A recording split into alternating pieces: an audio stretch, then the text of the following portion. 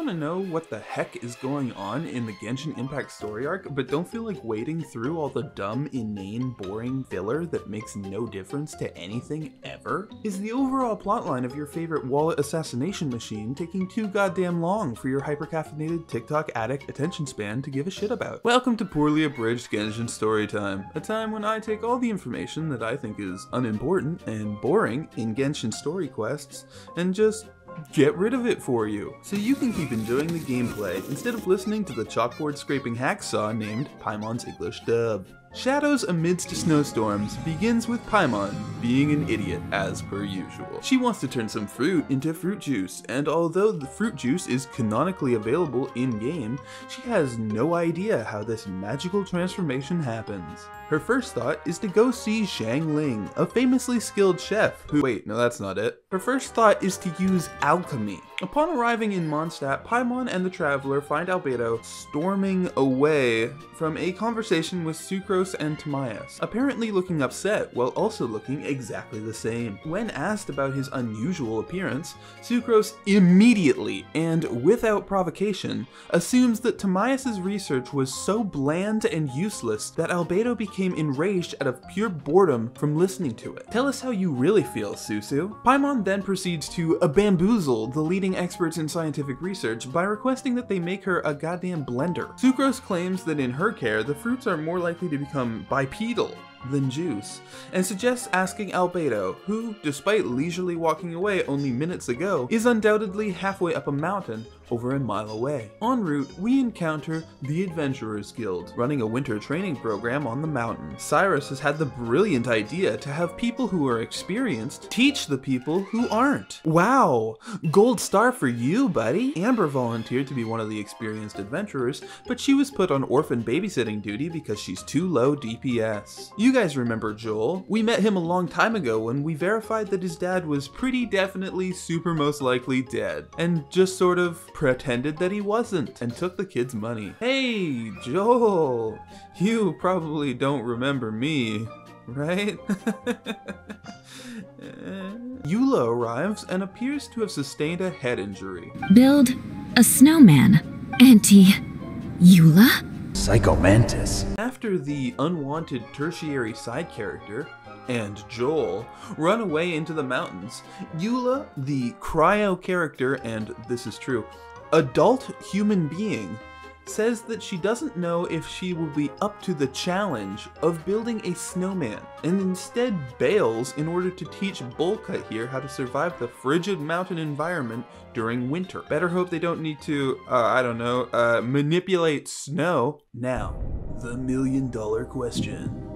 What role will Gerald fill for the rest of the story? A hostage who needs to be saved. B, convenient plot device.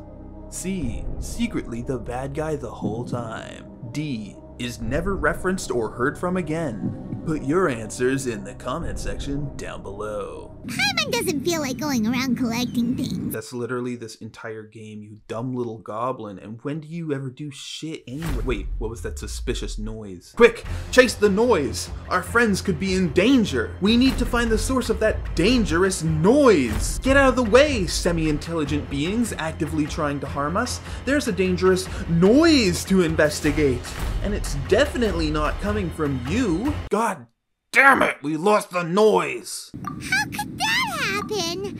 After all the adventures we've been on, our tracking skills are honed to perfection. Hello there. As our protagonists meet up with Albedo, they immediately forget every reason they previously had for coming to Dragonspine, and instead decide to learn how to paint. Then they forget to do that too, because immeasurably valuable alchemy notes that Albedo just left lying around in a cave have been stolen. Tracking the thief's footprints to the entrance of a cave, Albedo leaves the Traveler to guard the cave entrance, and travels inside to continue the hunt. But that's fucking boring, so let's go collect rocks to make paint instead. Oh shit, he's back.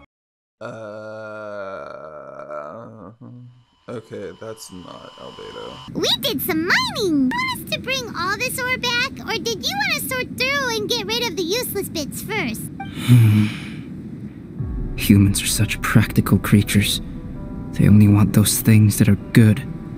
Useless things should be disposed of at the outset. Right! Help!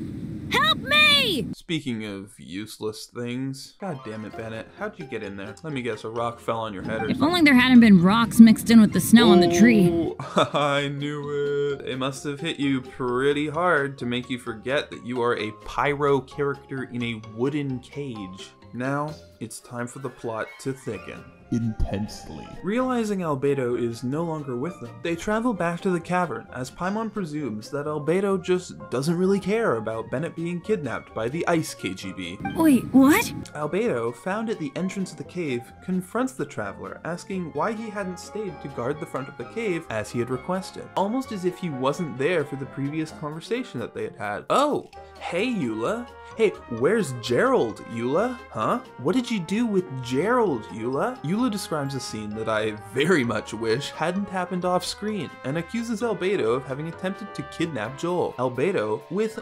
unparalleled nonchalance, deduces that a doppelganger is to blame for both the incident with Eula and the theft of his notes, to which everyone's response is collectively, oh, okay then. Oh, hey Amber.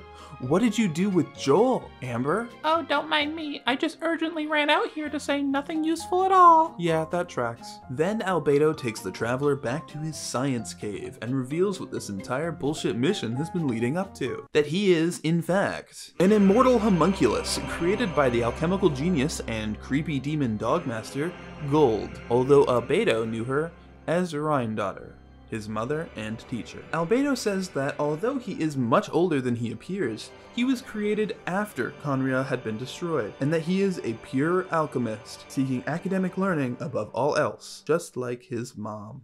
Right, because making a giant venomous dragon, a giant dimension-consuming wolf snake, and a giant explosion that wreaked havoc over an entire continent was just for science. I love how her creations were like an abyssal horde of wolf demons, a poisonous dragon who drives people into madness, and then just like a chill dude.